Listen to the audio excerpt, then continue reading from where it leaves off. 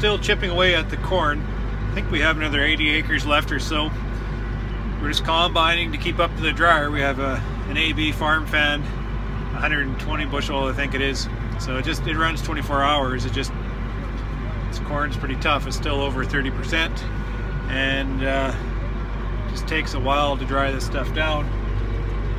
So today Dad and I are out. We're just filling up the semi, and we're going to take that load and we're going to mill it for the cattle. We're going to put it through the hay buster, chop it up.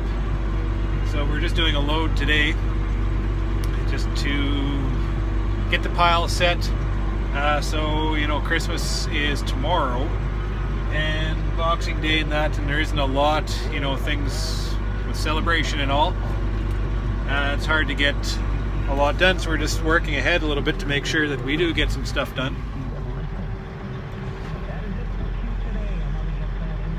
Haul some more straw, and then we got to take care of it. Depends on how much it snows, but we're gonna take care of the stover. We might actually, when we chop it up, we might rake it and do some baling. Just depends if it snows or not. So yeah, I've been making my round with my honey delivery to all the landowners, and that takes quite a while because everybody likes to visit, and I absolutely don't mind that. I just love talking farming. I'll talk farming all day. So just about, I'm not going to get through them all before Christmas here is the only problem.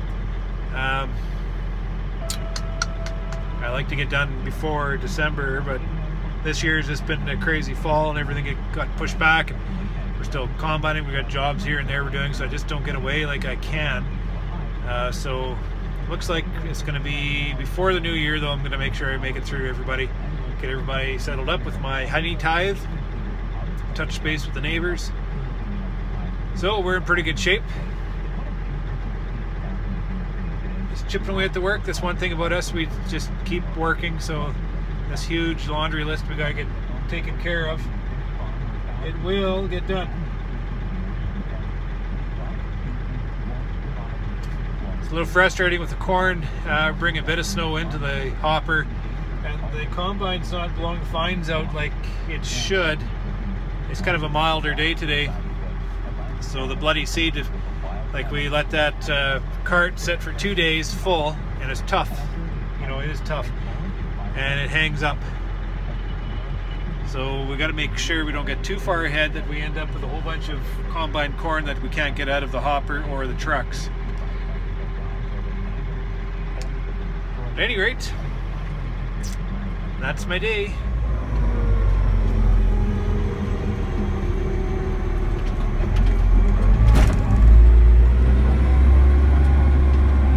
See, October still haunts us. A terrible storm. There's some fields we've lost 500 feet to a snowbank coming into the field edge. So we're going to have to, I don't know what we're going to do with that corn when it thaws in the spring, but I'll have to straight cut it maybe just to clean up the field edges. That October storm, I tell you.